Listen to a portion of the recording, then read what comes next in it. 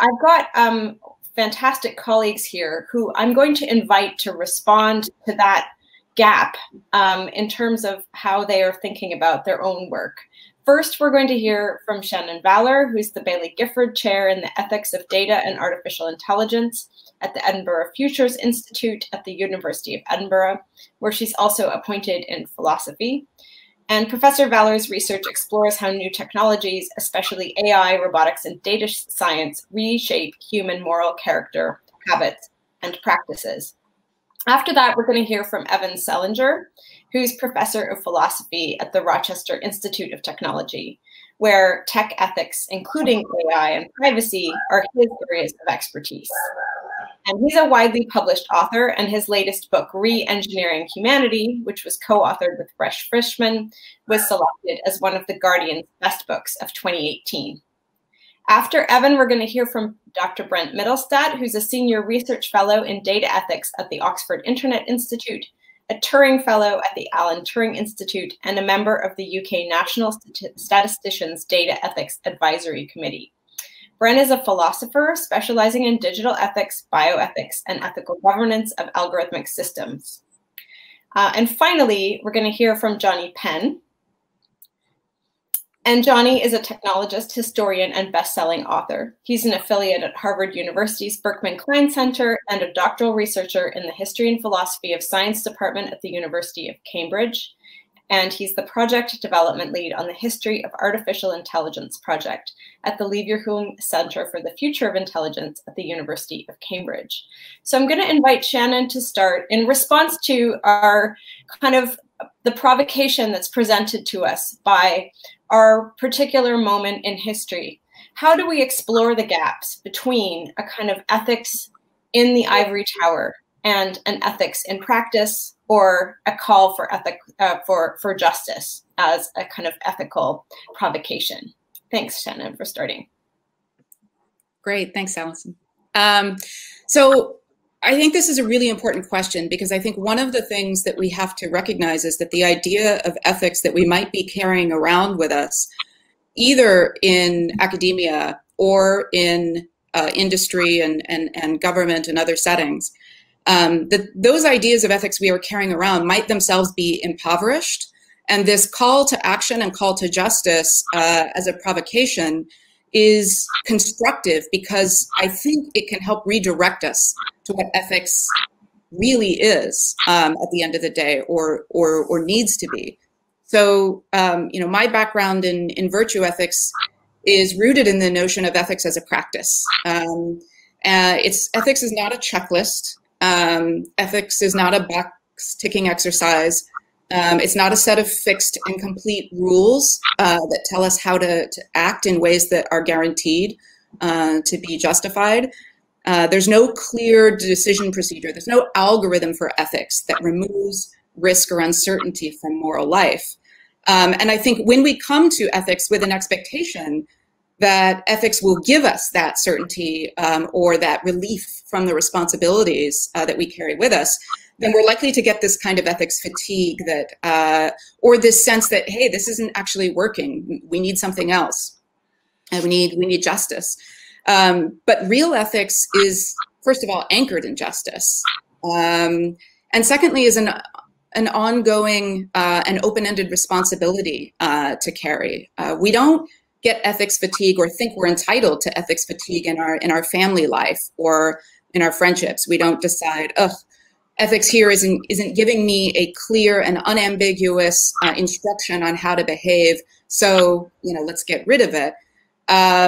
Ethics is something that we understand in these other domains is a light that we are constantly shining on our actions and constantly using in self-reflection and efforts of self-improvement to align our lives with justice, with compassion. And I think the same is true in tech. We just need to adopt that richer notion of ethics and move forward with it, where ethics is a practice of justice and not an abstract theory. Great, thank you, Shannon. Really interesting points there. I'm curious to hear more about self-improvement, but I'm going to leave that just for a moment and pass over to Evan to kind of make his opening remarks. Yeah, thanks. And I love this provocation too, because I think this is something that, you know, whichever field we're in or whichever subfield, it's one of the most pressing things to think about. I guess my short answer is the way that I think about this, at least for myself, is over time, I've just become less and less based in a single discipline, less and less purely philosophical. I think in order to address this gap, a lot of our ethics work has to be informed by pressing real life issues. And we need to be able to translate our insights, you know, for practical use. And I think very specifically that means working directly with NGOs, civil rights, civil liberties organizations, human rights organizations, think tanks that are connected to, you know, important policy levers, advancing public scholarship. So these are the things that I've been heavily working on. You know, just to give two quick examples, and I'm happy to talk about, you know, these more later if it helps. But you know, for a really long time, a law professor named Woodrow Hartzog and I have been advocating for facial recognition being banned. This has largely been not just on the basis of abstract ethical ideals, but about the lived realities of marginalized people. We're seeing this especially right now in terms of concerns about identifying protesters. But to do that, that's meant writing in law journals, that's meant, you know, publishing public op-eds, that's meant working with organizations and writing testimony for the ACLU.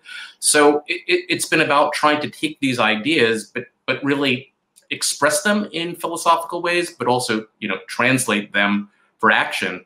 And one other quick example, which I hope, you know, other people are doing and are doing in their own way, is I taught a surveillance seminar in the fall. And I have largely technical students, so students with great backgrounds in, you know, engineering and science. And we were reading these high-level discussions about what problems with surveillance are. But one of the most difficult issues is how to think about experiences of disparate impacts that maybe don't reflect my life or even the lives of people in the class. And so to think of it in a public interest model, we partnered with two NGOs. We worked with a Stop Surveillance Oversight Committee and Turning Points for Women and Families. And the idea was for my students to be guided by NGOs that could identify pressing needs. In this case, it was for survivors of domestic abuse, particularly in Muslim communities, who were able to ask my students basically for what to do to prevent not just surveillance in general, but to help this specific group of people not be spied on by their abusers. And this really enabled my technical students to be able to not just provide their expertise in situations they never would have expected, but in being shaped by the communities. They didn't come with you know, a built-in set of ideas how to do this, but by working with the communities that they were, you know, being asked to provide assistance to, they learned in ways that I think a traditional philosophy class probably wouldn't have been able to help them do. Thank you, Evan. This idea of thinking really practically as well, like through the process of technological development to solve problems that developers don't themselves face, I think is also a very interesting practical provocation. I'm going to pass over to Brent now to hear what you have to say in response to this provocation. Okay, well, thanks so much for having me, and thank you for the provocation. I think it's really important.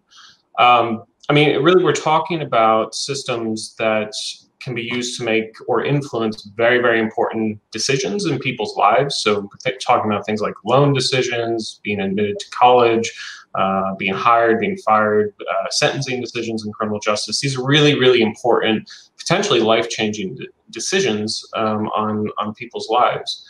And for me to decide or to say anything about what is ethical in those contexts, you really have to start to grapple with the sort of day-to-day lived experiences of the people that are actually being affected by these systems. I mean, I've argued elsewhere that context is absolutely essential whenever we are talking about ethics. And I think it's starting to be widely recognized now that our greatest challenge that we face is to bring the ethical frameworks, the principles that we have down to the ground, and to actually get basically the right people around the table to make sure that these principles are being, let's say, interpreted and influencing AI development in the right way, in a way that actually reflects the values of the people, not just that are designing the systems, but the people that are being affected by them.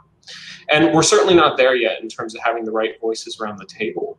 But to me, even once we have the right people around the table, that's not going to be enough by itself. I feel like to really start to bridge the gap between ethics and this transformative sense of justice that we're experiencing now, we need to start thinking about how these systems, not just how we can make it so that they don't make things worse than they already are, or make the world less just or less fair than it is already, but rather how we can use them to make the world fairer, how we can use them as a sort of critical mirror so we can start to recognize the biases that we have in our decision making and the biases that exist in our data, because data reflects the world as it is. The world is a biased place, so of course our data is biased as well. So it's about using these systems to find those biases, to detect how they're being baked into our decision-making models. And really, we have an opportunity here because these systems could potentially be fully transparent, at least in principle. We can start to look closely at the prejudices that exist in decision-making, hopefully start to eliminate them. And I think that they are an extremely powerful tool for understanding our own biases and our own prejudices better, and therefore to start to make society more just. And I really like the point that was raised earlier, ethics not being a checklist, that it's a practice. I think something else we need to think hard about is what responsibilities, what duties do we want the people, the companies developing these systems to have going forward. I really like the idea of thinking of AI developers as types of moral practitioners where they should perhaps have fiduciary duties to the people that are actually being affected by their systems. So that's some of where I'm coming from in terms of this provocation. I'm really looking forward to the conversation. Thank you very much, Brent. This question about responsibilities is also a very interesting one, because there are questions about the extent to which individuals might be able to exercise responsibilities, and also questions about the extent to which different entities, companies, governments, third parties, self-certification bodies might also be able to exercise different levels of responsibilities. And we don't have an answer for who should exercise which. So I'm going to turn to Jonnie, and then we'll get into the sort of juicy details of the conversation. Yes, thank you for inviting me today. My perspective is informed by the fact I'm a historian of technology. So much of what I grapple with are the kind of narratives that surround technology, artificial intelligence over time. And I can't help but notice in the provocations from my fellow panelists here, there's kind of a reoccurring theme about the limits of academic pursuits. It's, I've heard that, recognizing that ethics in the popular imagination is kind of a standardized solution for problems, as Shannon told us, that's not, be wary of that jump, that leap in the popular imagination, because ethics is actually not standardized. It's not a panacea for things like tech's shortcomings. And as Evan said about academic models, I can't read my notes here, but I guess Brent and Evan both underlined the need to kind of engage with people in the community. Brent used the expression on the ground. Who are the communities that are actually affected by things like surveillance, and how can we incorporate them into understanding of how to mitigate the harms caused by these tools. And for me, that underlines a kind of reoccurring position I've found myself taking just from looking at these things historically, which is that academia itself is complicit in broader systems that we are feeling the impacts of now. And I want to be mindful of the word "we," because even in the description of this panel, the words we use, we've all hoped that this would be the last panel we've attended. Who are we? There's a very small niche group of people that have the interests, the full-time pursuits that we have. And I'm using "we" there as kind of this group and maybe the people attending. But I want to be mindful of, as Shannon warned us around ethics, also not casting the opinions that we have or academics have as somehow representative of the population at large, because I think what we're seeing in this moment in the States especially is that the so-called leaders are very different groups that are traditionally recognized. I have a friend that works against surveillance and kind of advanced decision system tools in California, and they say, you know, academics actually cause more problems than they solve often in the work that they do, because they claim to represent our interests when actually they're not affiliated with us. And so that's why the sort of maneuvers that my fellow panelists have mentioned, I just want to, I guess, reassert is very important. And to just close, you know, my interest, one of my main interests in this space of ethics, I guess, is just delegitimizing people's claims to the future, because AI itself as a category has strong claims to what the future is going to be. The future in that kind of ideal is we're moving towards progress. It is imminent. It is accumulated. We are going somewhere. And that may be true for the we who have those discussions, but often it's not true for people that are marginalized and will just be further marginalized by this kind of this march towards progress. So I think in this discussion today, I just want to decouple AI from the future and mark that as a claim and mark that as an assumption that we have to use these tools, that these tools are somehow de facto beneficial. We do have the choice, as Evan mentioned, to just prohibit things like facial recognition and perhaps far more of the sort of tool sets that fall under the banner of AI. And I am increasingly an advocate for taking back control of our future from these kind of presumptuous and often industry-led notions of technology and AI and stuff like that. But that's a whole wasp nest. We can dig into it as you guys like. That's just kind of the sort of things I'm interested in. Great. Well, thank you to everyone for kind of responding to my provocation. And I think what I want to draw on actually is to think a little bit about who is responsible and how should we position responsibility as an aspect of ethics as we try to negotiate a future that doesn't have this claim of progress. And I also teach futures, Jonnie, and I'm really conscious of this idea that the idea of a perfect future is an idea, and it can be captured quite easily by different groups of people. So I wanted to start with a question about how to anchor ethics in justice, practically speaking, and to build a little bit on Shannon's idea of a kind of a virtuous actions that can improve. So let's assume that we have people within the technology industry who want to improve the situation. But this is a question about how we're going to get there. And what I'd like to hear from the panel is, for example, we have heard that there is the capacity for contact tracing technology that we've been hearing about as a way to understand the COVID-19 pandemic and to limit the number of people who transmit the coronavirus. We have heard that this is being reused as a way of tracking and tracing people who participate in demonstrations, such as the ones that we've experienced around the world in the last week in support of Black lives. So who should make a decision about the reuse of this kind of technology?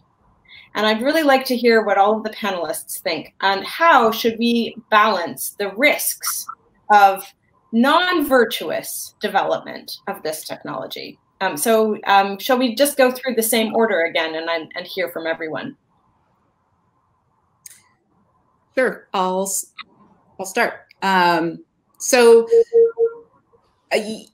You've identified a lot of things that I think we can dig into. So I'm going to try to keep this brief. But I think one of the things we have hinted at, and I think Jonnie so far has gotten closest to identifying this issue, is that ethics is not and cannot be apolitical.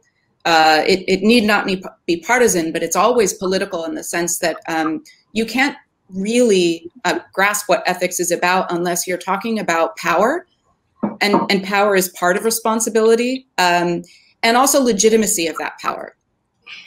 So asking those we questions is also asking, what power do I have? How am I using it in ways that impact others who don't share that power? And do I rightfully have that power? Am I entitled, even under the best intentions, even with benevolent aims, am I entitled to use this power in this way? Is it right that I have this power and that the people whose lives will be transformed by the way I use it do not have the power or the say? And so I think when we talk about this in a case like contact tracing, we need to recognize who currently has the power to make those decisions, because as Jonnie said, it isn't the universal we. And so the legitimacy question, who has a legitimate right to make these decisions, I think can be quite clarifying, because there's a saying that I know many of you are familiar with that has become increasingly useful in these contexts. It's been used in the context of disability advocacy. It's been used in the context of technology and race. It's been used in the context of the ability of public-private partnerships to dictate what a smart city is going to look like or where it's going to be. And that phrase is nothing about us without us. And I think that that phrase helps clarify that before we start deciding what our responsibilities are, we need to look at the power that we are wielding and whether we have legitimately acquired that power, shared that power in legitimate and just ways, and if not, how we can address that before we start taking upon ourselves the responsibility to dictate for others what risks they will be exposed to in exchange for which kinds of benefits. And we don't see that happening around COVID-19. We see governments, we see private companies deciding for people what is in their long-term interest and what is in the interests of their health and safety. And I think we need to start by making clear where the power is already unjustly distributed and beginning to rectify those imbalances before we start freely exercising what we take to be our responsibilities simply because we happen to have this power. That's totally fascinating, Shannon. I mean, the idea of legitimacy and also this particular ethical balancing act that we're all currently involved in, where the legitimacy of for example, government power to prevent certain actions and limit certain freedoms is really something that we're all feeling very much as being at stake, but very differentially. So, Evan, do you have a comment on the sort of second provocation? I do. So I'll be quick and I'll deal with two very specific things to make this concrete. So Shannon mentioned power quite a bit. So I want to focus two comments on that. And the first is a bit of context, I think. You know, clearly one of the biggest players in this space has been, you know, sort of Apple and Google. And much has been made of the fact that they put aside their rivalry. Initially, they were talking about it as contact tracing and eventually realized that was not necessarily the right framing for this and started calling it exposure notification. But here's the point about power I want to make. Because distrust of not only corporate but government actors has become, you know, so pronounced these days, in a sense, that partnership was doomed from the start for the following reasons. It was sort of a double bind that based on past conduct, almost inevitably led to one place, which was that, you know, in order to avoid the criticism that they were not caring about privacy, Apple and Google really dug into privacy. So they said, we're going to use Bluetooth. We're not going to go with GPS. We're not going to have sort of centralized storage of information. And if they didn't go in that direction, they would have been slammed for not caring about privacy, especially Google, given all the privacy problems in the past. So in leaning into this, of course, they get criticized for not really exercising their power judiciously, because the alternative criticism became, you're setting a single standard. And there's very good reasons, potentially, to have more flexible arrangements, that maybe there are better ways of providing assistance to healthcare workers. Maybe centralized databases in some contexts are actually worth thinking through. You're foreclosing this. It is sort of a repeat of the problem that we've seen with setting speech standards before, which was, you know, given the scale and scope of your power and the fact that you're going to be crowding out alternatives, by choosing to emphasize privacy at the expense of flexibility, this is sort of unfair power mongering and standard setting. And I'm not going to say that there's an easy way out of that bind, but that is a bind about distrust, and it's a bind about fears of abuses of power that are all absolutely grounded legitimately in history leading up to this. So that's my first point about power. And the second point is you asked directly about what are we to make of the fact that data is being used or repurposed for non-medical reasons. I mean, this is exactly another major source of fear and distrust that's absolutely been, hampering these initiatives. So on the one hand, we have lots of legislation in the US. We have Republican legislation, we have Democratic legislation being proposed for how to deal with issues like data collection and data storage and data repurposing. But one of the things that, frankly, none of this does a sufficiently good job of addressing, I think this is a major sticking point about power, is as we're building and expanding the infrastructure to deal with emergencies now, to go back to one of the technologies that I've been tracking, there's so much emphasis being placed on let's expand the use of facial recognition technology. This is going to help with the pandemic. The real issue is going to be what happens when this stuff not only outlives the immediate data collection, but when this infrastructure comes to be repurposed. It's much, much harder due to lock-in effects. And since we're dealing with absolutely atrophied budgets all around, there's going to be such an incentive to make maximum use of infrastructure that exists, particularly if it can minimize transaction costs. So that's where I see a lot of the power issues at stake, not just in what we decide now, but how they're going to be lingering post the pandemic. Yeah, this is a real challenge because, of course, you'd want to say, let's have lots of public oversight, let's have lots of civic oversight, let's have lots of ethical reflection about these long-term consequences. And all of this has to happen in a sort of extremely pressurized environment with other actors calling, for example, to solve the pandemic by rolling out some new technology to kind of allude once again to sort of Jonnie's promise, claims on the future, claims on the efficient future. So Brent, do you have your response? Yes, I do. I mean, it touches on a lot of the same points that Evan just raised, so I'll keep it relatively brief. But I think power is the right framing here. And I find the reuse of the technology for surveillance purposes incredibly frustrating, incredibly short-sighted, because you only get one shot at contact tracing and doing it right. And if you reuse the tech right away for surveillance, then you lose that trust that's essential for widespread usage. And so you end up losing the potential public health benefits of the system. I think it is short-sighted to think that rolling out a new piece of tech is suddenly going to solve things in terms of the pandemic, but you can see how it could potentially have some utility. I mean, and to turn more to sort of who's responsible for that, who's responsible for limiting reuse, but just for designing the tech in general. I think Evan was absolutely right to talk about the position that Apple and Google found themselves in. You can understand why they designed their exposure notification API the way they did, the sort of prioritization they gave to privacy. But there's very clear costs to that in terms of efficacy. There's very clear costs in terms of how it actually links in with manual contact tracing.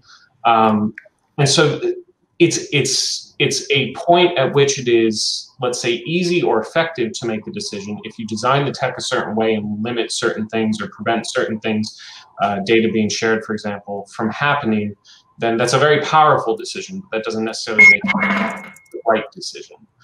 You could have, of course, policymakers introduce clear sort of legal constraints or frameworks, but that is going to depend a lot on the trust that people have in government, and it doesn't particularly help with government surveillance, of course.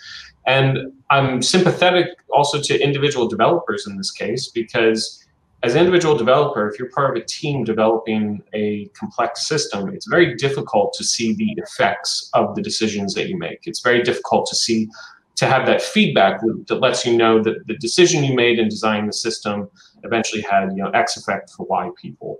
And so that's why transparency, openness to external scrutiny, auditing of these systems is absolutely essential. So who's responsible for these sorts of things for reuse? It has to be shared among the different actors. Thank you very much, Brent. Jonnie, do you want to come in? Sure, yeah.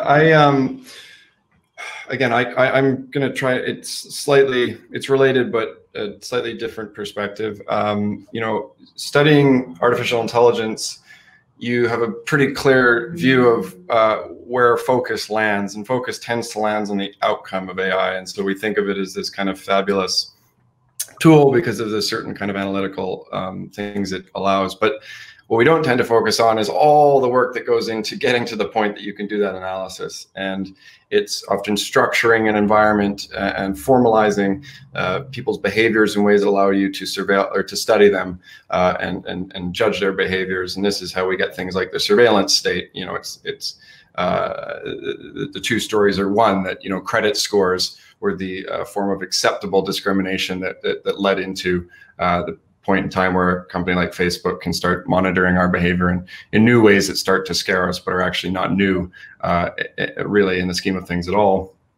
And I guess the reason I say that is because when we talk about who is responsible for AI, you know, talking about ethics, we've already kind of accepted that the system that we're using AI, you know, we're trying to say, okay, well, if we're going to do it, we want it to be ethical. And I just want to kind of question that again.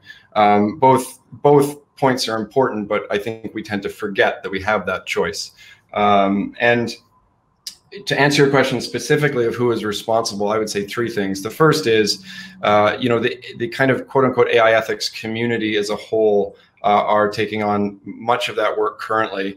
I think that tech companies, if they paid their tax, then these people could be paid better and could do better work. It frustrates me that a lot of people in the AI ethics community, you know, PhD students who are going into debt to take on a career pushing back on tech companies' failures. And if you thought about, like, if Facebook were building microwaves and they kept exploding in people's houses, and it was, you know, and students had to take out loans to fight back saying, hey, these microwaves keep exploding. Can we do this differently? Really, the government should step in and say, okay, Facebook, you're not allowed to sell a microwave until it doesn't explode in someone's home. And if you don't know how to do that, then you can pay those people scholarships and they can go and do that work. And I guess what I'm saying is, like, testing these things on the public should come at an expense. The tech companies should be responsible for some of those, or much of those expenses, in my view. Second thing is, for academics, to Shannon's point about legitimacy and authority in adjudicating some of these decisions, I think we need to start thinking about how to decolonize universities, because universities and academia in the West is not going to be a trustworthy base until we've started to look at our own history and the sort of power that we claim in the world today. And decolonization is a multifaceted project, but until we start listening to the people calling for that, I think our claim to trust is deservingly questioned. And yeah, I guess the final or second point about who is responsible, you know, this is all happening within late capitalism, and the idea that getting AI right will start to sort out a bunch of other problems that are attributed to it, I think is a false hope. So when we talk about AI and we talk about power, we need to kind of decouple it from AI, because it's often draws our focus to the wrong things. You know, and the problems that we try to solve with technology are not technological problems, they're social problems. And I will end with a provocation, just saying, I wonder sometimes if we stopped using AI and we stopped talking about technology today and reinvested that interest, that money, that attention into social problems, I bet they would probably be fixed before the kind of technological plus ethics solution. If we just invested in hospital beds instead of contact tracing, or decent governance instead of the kind of technoscience, techno-bureaucracies that we're building now. I offer that provocation, but I'll cede the floor. Well, I mean, I think I want to take your provocation because I think I want to ask us all about, you know, what is it that we're really concerned with when we're doing this work? I mean, all of us, myself included, will talk about ourselves as doing work on ethics in relation to technology. So what does that mean for us to say we're working on technology? And I'll just frame this by telling a story from my own years as a PhD student. And I was going for a hike with my friend, and I said to him, I wonder what I would be studying if I were studying in the 14th century. And I said, you know, I think I would probably be studying God, because that's what everybody was worried about in the 14th century. So I'm really interested, when you are trying to study the ethics of technology, what do you think you're really digging into? And particularly AI, this idea that there's something that might learn and that might contribute something to us as humans or something to us beyond humans. What is it that you're really up to?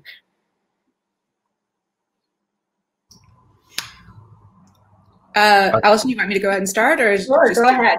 Okay. So I'm kind of going to offer a counter provocation, which is, I think one of our challenges is that we think of ethics as something that is a domain of values, considerations that's imposed upon a neutral subject, which is technology. So when we talk about the ethics of technology, I already worry that we're framing this in the wrong way. And when we think about the fact that technology is already intrinsically imbued with moral and political value judgments, both explicit and implicit, as well as effects on the ways that society sees the world, interacts with the world, different groups interact. The ethics, in a way, is already in the technology. What we haven't done is take an appropriately critical lens to looking at the ethical and political dimensions of technology that are already there. I think we also have to recognize that ethics itself is a technique. It's an evolved technique for living well together in a complex and changing and sometimes threatening environment. And so my way of approaching these things as a researcher is not to take technology as the object to which I'm applying ethics as a lens, but to see ethics as a way of making explicit what's already there in technology, and then beginning to think about what we want to be there. And thinking about, again, who is the we that gets to say we want this. But I think Jonnie is quite right that we need to remember that technologies are not fate. They are human choices and designs, just as our political systems, our economic systems, our systems of language and art are human created and generated ways of building our values into the world. So I don't think we can say, well, let's not use technology. It's the question of which kinds of technologies, and AI may or may not be the right technology to apply in a number of these contexts. But we always need techniques for building the world to be one that we can live in sustainably and well. And I think those involve social and political techniques like ethics, as well as scientific and engineering techniques and design techniques.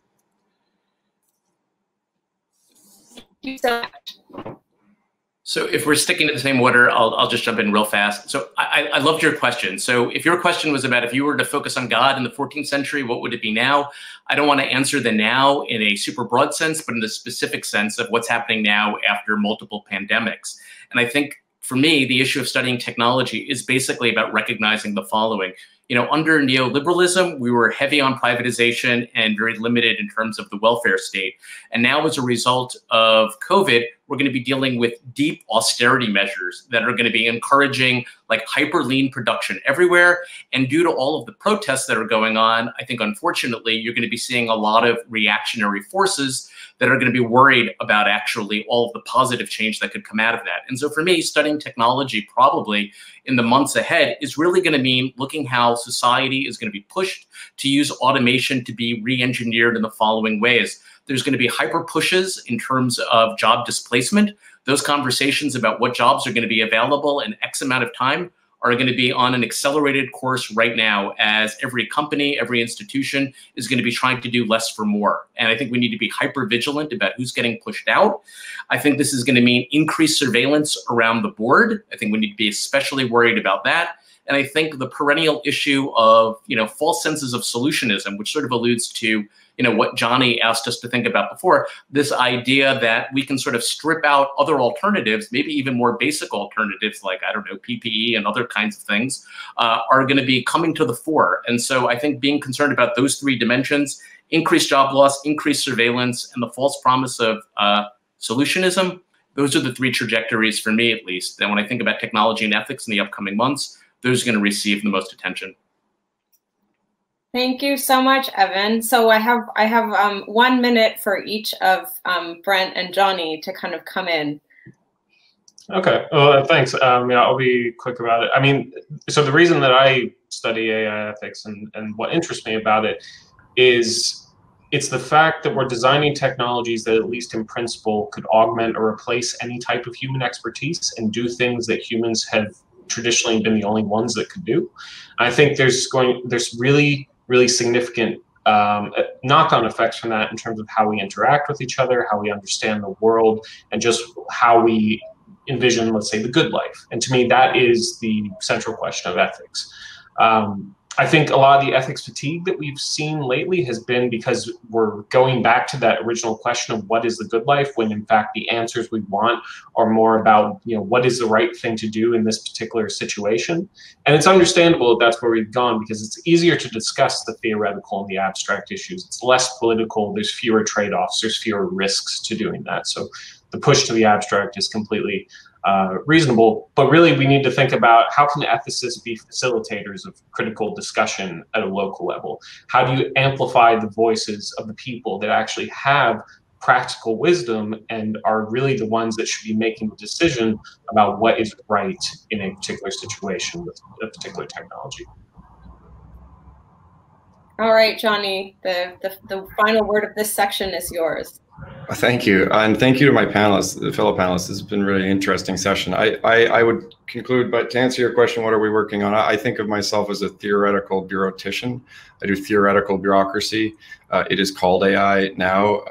It was called different things in the past, but in order to render the sort of things we're doing with these advanced decision systems, you need, as I said before, 90% of the work precedes that final step. And when we should think about that 90% and how we're ordering our society to measure it and who loses out. I like the expression surveillance for the rich and no surveillance for the poor, privacy for the poor. I think that to go back to your initial question of who is responsible, we mustn't forget that 2/3 of the world's wealth is going to be in the control of 1% of the global population by 2030. So as these spats, as Evan rightly notes about austerity and things like that, I think these fights will lead us against, people will fight at the same level instead of looking up and noticing where many of the resources that should be available have gone. And I hope that change will come. And yeah, this has been a really good session. Thank you for having me. Well, we'll have questions in just a moment. Thank you so much, everyone. That was a fascinating discussion. I think that it takes a lot of guts to say at an AI conference that we should take all the funding dedicated to AI and put it in elsewhere. So I think that that's probably the only time that's been said in any one of the many hundreds of panels today. But thank you for that and a range of other provocations. I, for one, learned a lot, and I really appreciate your time. To the audience, thank you for joining us today. Please do stick around for the Q&A with these excellent panelists. That will start in about 15 minutes, and you can find the Q&A link in the CogX portal if you just look for Q&As related to this session. The panelists will be looking forward to taking your questions. And this is the concluding voice from the Ada Lovelace Institute. We are signing off. The Ethics and Society stage will be back again tomorrow, of course, with a range of other exciting content for you. But thank you for joining us. We really appreciate your attendeeship today, and we hope to see you again soon. Thank you. Want access to more CogX videos? Subscribe now for free at cogx.co.